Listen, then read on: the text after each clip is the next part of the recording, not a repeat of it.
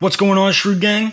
This video is not a video about stocks. I just want to put out a quick little vid with some troubles I've been going through on Adobe Premiere and hoping to help out some other people that is having the same problem. I've been pulling my hair out for this past couple of days just trying to get this to export and has not been able to export. So there it is right there, actually. Coincidental. But that's the error message that I've been getting. When I pull it up, it says it right here as well. And I've been playing around. I've watched at least 50 videos in the past couple of days, and nothing has helped me enough to fix this problem. So with me just playing around and screwing around a little bit, I've finally found a solution for me. Could work for y'all. I hope it works for y'all, because I know there's a lot of people out here that is facing the same problem. Once I see this right here, screw that, I'm going to clear it. Now, it doesn't even mean anything, all right? Like, it's still there, but I just cleared it because I hate seeing that message. I've seen it a million times. So what I do is I go to File, Project Settings. Now, before you click off the video, because I know you guys have seen this before, this is just the first step in the process, okay?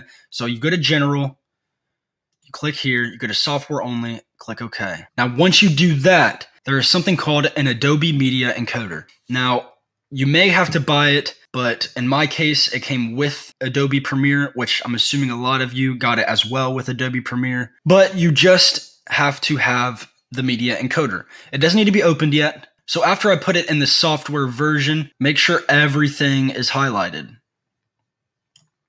So I'm going to highlight everything. Simply go to File. I'm going to go down to Export. I'm going to go to Media. Now I have it under Windows Media.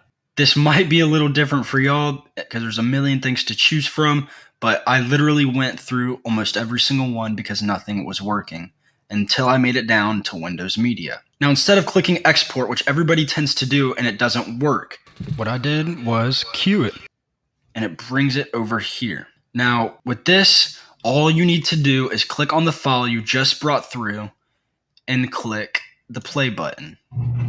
It starts encoding it slowly but surely, and then once it's done encoding, I'm not gonna have y'all sit through it the whole time, but once it's done encoding, you click on it, right click on it, reveal output file, and then it shows you where you saved it at. Now that it's done, you're able to click on the video. You should be able to play it through completely, and you should be able to export it to your YouTube, export it to whatever type of video streaming network you are using, and everything should be back to normal. If you have any questions, throw them down in the comments. I'll try my best to help y'all out. Thank you for watching, Shrewd Gang. Give me a like, give me a subscribe, give me a share. Stay safe out there. Peace out.